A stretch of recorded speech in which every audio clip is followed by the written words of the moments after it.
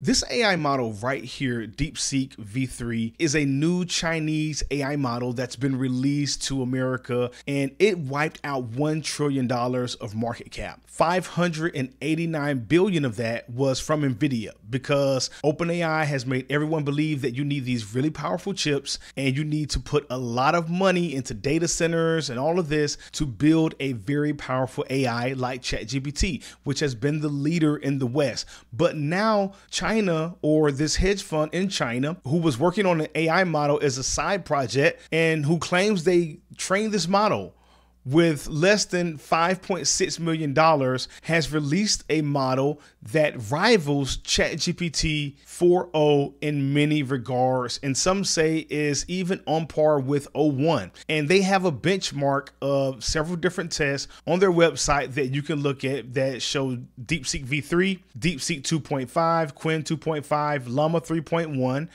Meta is getting ready to release Llama 4, but I've heard that they've scrapped Llama 4 and they're actually just copying DeepSeek, and they're just going to go from there. Claude 3.5 and GPT 4.0. And if you look at this chart, just a very brief glance, you're going to see that DeepSeek V3 is beating out a lot of these other models, like hands down. And I know that a lot of people are going to be thinking, well, of course they're going to say that they're beating all of these other models out. But the thing about DeepSeek V3 is that it's open source, meaning you can look at the code. They're not hiding it. Now, to my knowledge, they are not telling people how they train this model, but you can look at the code. And not only can you look at the code, you can download it to your local machine and actually run it, because it doesn't require a lot of power. You don't need these super powerful NVIDIA chips that everyone thought that you needed to actually have a smart and powerful AI. So aside from everything that is actually done to the US stock market, there's a pink elephant in the room that I actually want to discuss and that I want to talk about. Just a few weeks ago, TikTok was banned. It went dark. You couldn't log into the app. They turned off the servers, right? And then President Trump came into office and, he let them know that they were going to work on something. And so the lights came back on. Everyone started posting their TikTok shop videos again. The TikTok algorithm changed. Things were different, but people themselves went back to TikTok as usual. People went back to dancing and lip syncing and doing all type of things on TikTok, just being creative, not realizing that the ban is still in place and that President Trump only signed a 75-day extension to work out a deal where they sold half of the company to the US, or he brokered some deal for a private buyer. Either way it goes, it's still on the chopping block. It's still officially banned. You cannot download the app in the Apple App Store. And all of that excitement about organizing and mobilizing to try to get this ban overturned is gone. You don't hear about it anymore. Now, Senator Ro Khanna and Senator Rand Paul are supposedly introducing a bill to overturn that particular portion of the law, but you don't hear anybody talking about it anymore. And so what's probably going to happen is that if TikTok remains true to what they said, that they aren't going to sell the platform, then it's probably going to go away. Then what's most likely going to happen is that the ban is going to go into place 60 days from now, and TikTok is going to go away. And that's the pink elephant in the room, because the reason they are banning TikTok is because they claim it's a threat to national security. I've heard people talk about propaganda and how Americans' users' data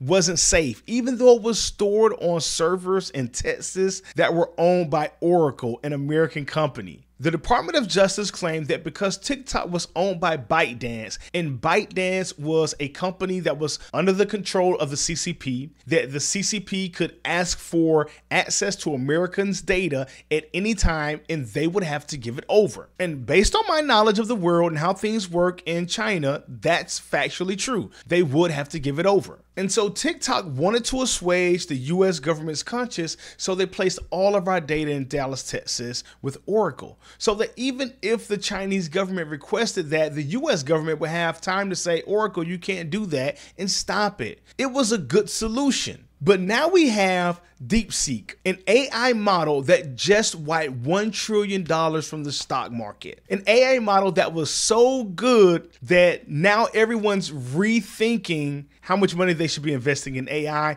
and if it really requires this much money. And let's not forget that this AI model comes directly from China. So now I want to show you something on the DeepSeek website. So due to large-scale malicious attacks on DeepSeek services, registration may be busy. Please wait and try again. Registered users can log in normally. Thank you for your understanding and support. People are already attacking DeepSeek, and why not? They just wiped $1 trillion out of the American stock market. I have no idea who could possibly be attacking them, but registered users can sign in as usual. So I'm going to log in with my Google account, and then I want to show you something. So we're inside DeepSeek, and what we want to do is go to the terms of use and the privacy policy. And so there are 6 times that the privacy policy discusses data. Under the agreed conditions, you have the option to discontinue use of our services, terminate the contract with us, and delete your account. However, even after the user deletes the account, we still have the right to retain certain data of the user as required by laws and regulations. Exercise the right stipulated in these terms for any illegal or violated behavior committed by the user during the use of the services before deletion. So even if you delete your DeepSeek account, they still have your data, right? As required by laws and regulations. Let's go to the next usage of it. To fulfill legal compliance requirements, DeepSeek has the right to use technical means to review the behavior and information of users using the services, including but not limited to reviewing inputs and outputs, establishing risk filtering mechanisms, and creating databases for illegal content features. And then they have about 4 different usages about data where they're talking about malicious things that you can't use DeepSeek for or that you shouldn't use it for. And so part of it is to justify them retaining your data even after you delete your account, so they can kind of enforce the law as far as like you violating their terms of service and so forth. But now let's take a look at the privacy policy. Data controller. The service is provided and controlled by Hangzhou DeepSeek Artificial Intelligence Co. Limited and Beijing DeepSeek Artificial Intelligence Co. Limited with their registered addresses in China. We or us. If you have any questions about how we used your personal data, please contact service@deepseek.com. So the information they collect is the information you provide, automatically collected information, and information from other sources. So they give us more details about each of these 3 categories below. So the information you provide is profile information. So they collect information that you provide when you set up an account, such as your date of birth. They got your birthday, your username, your email address, your telephone number, password, user input. When you use our services, we may collect your text or audio input, prompt, uploaded files, feedback, chat history, or other content that you provide to our model and services. That's a lot of stuff. Automatically collected information, technical information. We collect certain device and network connection information when you access the service. So if you're on your laptop at home like me, they're collecting Wi-Fi information. Kind of like Messenger, I think. Some people have videos about Meta Messenger picking up Wi-Fi information. I don't know if it's to the same extent, but it's collecting that information. This information includes your device model, operating system, keystroke patterns or rhythms, IP address, and system language. They're not just picking up the internet or Wi-Fi, they're picking up my hardware information. They know the MAC address of my MacBook, which they can trace directly back to a very specific Mac that was created by Apple. There's no hiding who purchased the Mac that I'm on right now. They're picking up the operating system and the keystroke patterns or rhythms. This means they are tracking what I type when I type in my prompts. They're tracking how I type, the pattern at which I type. They're tracking my voice inputs. Like when I do a voice input with ChatGPT, they're tracking that. They're saving my voice so that if the Chinese government one day requested the voice file for Corey McClain, if one day I became a very important person that they wanted to discredit and they wanted to create a file of me saying something, something that's very controversial, they could just get the voice file. Hey, DeepSeek, you got a voice file of Corey? Yes, sir, we do. Yeah, we like to get that. And they can get it and make that file. Advertisers, measurement, and other partners share information with us about you and the actions you have taken outside of the service, such as your activities on other websites and apps or in stores, including products and services you purchase online or in person. These partners also share information with us, such as mobile identifiers for advertising, hashed email addresses and phone numbers, and cookie identifiers, which we use to help match you and your actions outside of the service. So the mobile identifiers are a hashed kind of information, which is something that Apple has used for the longest time with Meta, which is why I never understood Apple app transparency. It was almost like they were gaslighting us because the information was always anonymous. So I'm not sure if DeepSeek is monetizing their platform by displaying advertisements, and if so, it's probably coming if they aren't doing it already. And there are some popular YouTubers who are claiming that this can't be true with DeepSeek because as more people start to use it, how are they actually going to pay for it and how are they going to make money with it? Because it's open source and it's free and the API is very inexpensive. So if you have an AI app you want to build and you want to tie into their API, this is going to be the platform that people use. But it just may be that they do have plans to monetize the platform by placing ads. And if that's the case, it can function like every other social media site. It can be for free for users to use, but you show them ads in the sidebar of the platform or within the application. And that's a very valid monetization model, especially if the model is as efficient as they claim it to be. But I want you to look at the legal obligations and rights. We may access, preserve, and share the information described and what information we collect. This is all the stuff up here that we talked about with law enforcement agencies, public authorities, copyright holders, or other third parties if we have good faith belief that it is necessary to comply with applicable law,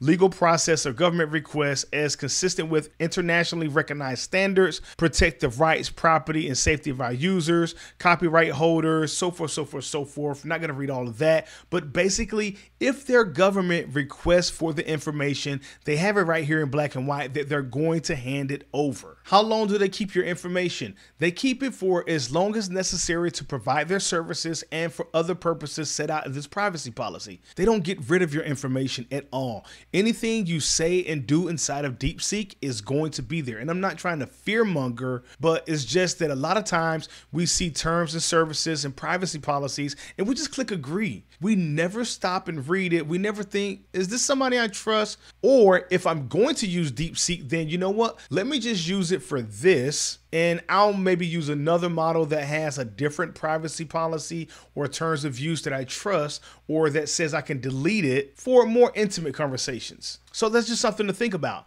But where do we store your information? The personal information we collect from you may be stored on a server located outside of the country where you live. We store the information we collect in secure servers located in the People's Republic of China. Your data for DeepSeek is being stored in China. Your data for TikTok was being stored in Dallas, Texas with Oracle. But it doesn't stop there. Information relating to children under 18. Our services are not aimed at children under the age of 18. So we're not even looking for you to use DeepSeek if you're under 18. But if you are 14 or older, but under 18, you should read and agree to this privacy policy together with your parents or other guardians before using our services. We do not actively collect personal information from children under the age of, listen to the quiet part. We do not actively collect personal information from children under the age of 14, meaning if a child is over the age of 14 and not yet 18 and they use DeepSeek, DeepSeek is going to assume that that person has sat down with their parents or legal guardians and read the terms and conditions as well as the privacy policy, and they're going to collect the information of that child. And this is why the next thing they say is if we notice or receive feedback that we have collected any of their personal information without prior consent from a guardian, we will attempt to delete the information as soon as possible. If you believe that we process personal information about or collected from a child under the age of 14, please contact us at. Right? So if you're the type of parent whose teenager has a phone and you don't check it and you're concerned about their data and so forth, check their phone for DeepSeek, read the privacy policy terms and conditions, and make sure it's safe for them to use it based on how you're raising your kids. Based on those facts about the information they collect, as well as where our data is stored, it's very difficult for me to see a future where they don't end up banning DeepSeek, especially since it's following in the same path of TikTok. It's outshining the master. But the only difference between DeepSeek and TikTok is that DeepSeek is open source. TikTok's algorithm was closed, and so American tech companies couldn't benefit from it. Whereas right now, Meta is happily copying the code of DeepSeek. I'm not sure if that's accurate yet, but that's the rumor that I'm hearing. So as long as DeepSeek is an open source platform that's providing the latest cutting edge AI capabilities, then I believe that America is going to keep it around. And I don't believe that the tech companies are going to be able to lobby and get rid of it like they did with TikTok. Because even though it's going to commoditize their AIs, and OpenAI's $200 a month for their pro plan is going to have to come down. It doesn't make any sense for them to offer us a pro plan at $200 now that we have an open source model that's just as good for free. And so no, I don't see them banning DeepSeek immediately, but if everything about DeepSeek checks out, if American scientists are able to understand how they achieve this and replicate it and improve upon it, because it is open source, you can build on it, you can change the code. But once they get a model that can successfully replace corporate workers and other workers in different fields, that's when they'll tell DeepSeek we don't need you anymore, and they'll say it's a national security threat. And I just can't get over the hypocrisy of it, of why it isn't banned now, why President Trump is saying, I think it's good that we have this competition. Why didn't he say that about TikTok? And maybe he will. Maybe he'll try to find a way to reverse it. I don't know. But on TikTok, I'm having an open conversation around a piece of content, and people are in the comments calling stuff out and giving different opinions. So a person is less likely to be taken hold of by propaganda, misinformation, etc. Whereas with AI, it's an individual, private, intimate conversation, sometimes about the most intimate parts of a person's life. And we have no insight into what the AI models are actually saying on a large scale. None at all. And DeepSeek is gathering that data now. It's the #1 app in the Apple App Store. Americans are downloading it. They're having conversations. And that data is China's forever. So why isn't DeepSeek banned? Because they're profiting from it right now. And when they're no longer able to profit from it, they'll probably ban that too. And some people are saying that this situation was created by America because we forbade NVIDIA to sell their most powerful chips to China. And so they had to find a way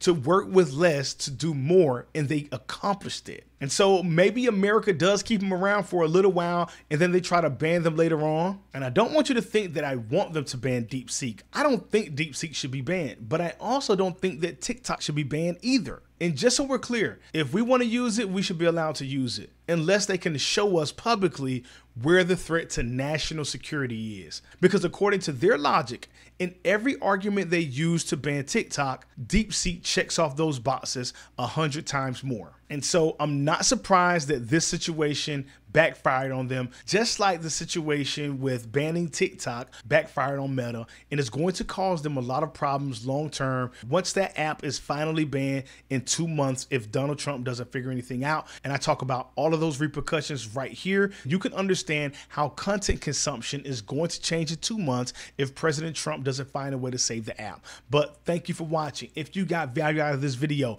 make sure you hit the like button, subscribe to the channel. Let me know if you use DeepSeek, what you think about it, what you think about the privacy policy. Do you trust them with your data, the conversations you're having, and so forth. And as always, take care, have a great day, and I'll see you in the next video.